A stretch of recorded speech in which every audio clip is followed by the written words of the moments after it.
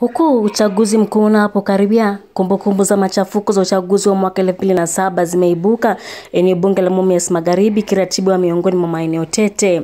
Ndiposa hii leo vijana wa Dayosisi ya Kanisa la Kianglikana mjini Mumias kwa ushirikiano na Baraza Kuu la Makanisa nchini tawi la Kakamega waliandaa msafara wa amani kuhimiza wakazi kudumisha amani.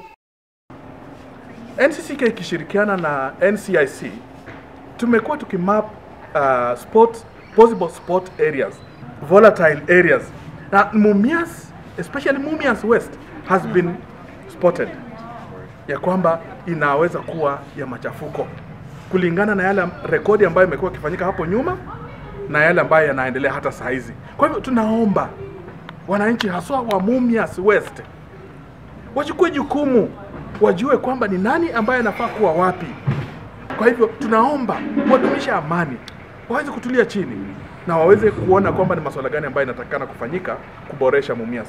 Hatungelipenda kuona yale yaliyotendeka wakati uliopita yakitendeka. Na hapa mkoa wa Magharibi mambo yalianza kuharibikia hapa Mumias West. Hatungelipenda kuona Mumias ikiingia katika daftari za machafuko tena wakati huu ambapo tunaelekea.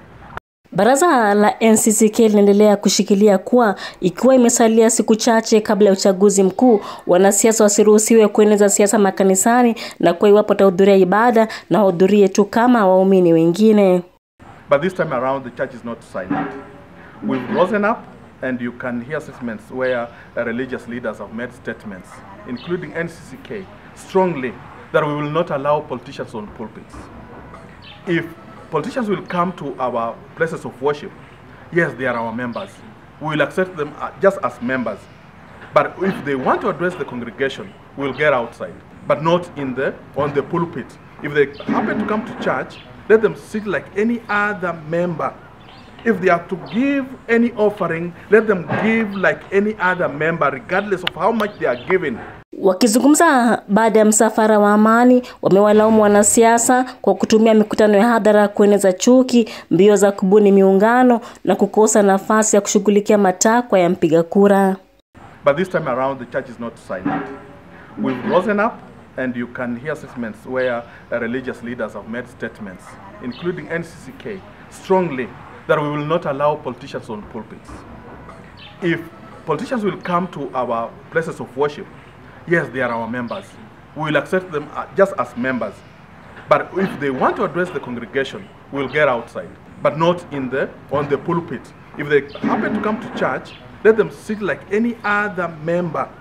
If they have to give any offering, let them give like any other member, regardless of how much they are giving.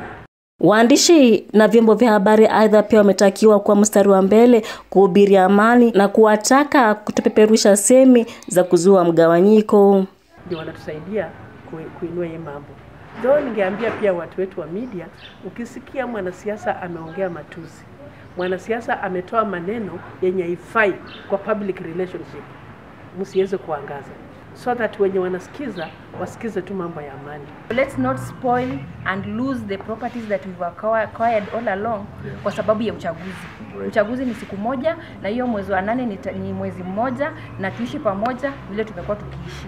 Sisi kama vijana tumeamua kusimama kwa kauli moja ya kwamba hatutatumiwa na wanasiasa kuharibu amani, kuharibu mali ambazo tumesumbukana kutafuta. Vijana wote Kakamega County na nchi mzima ninawaomba ya kwamba tusimame kwa upendo ambao tumekuwa nao, tushikane, tusiharibu mali ambazo wenzetu wametafuta. Nikiarifia runinga Magharibi kutoka eneo bunge la Mumias, mimi ni Jessica Joy Anyanje.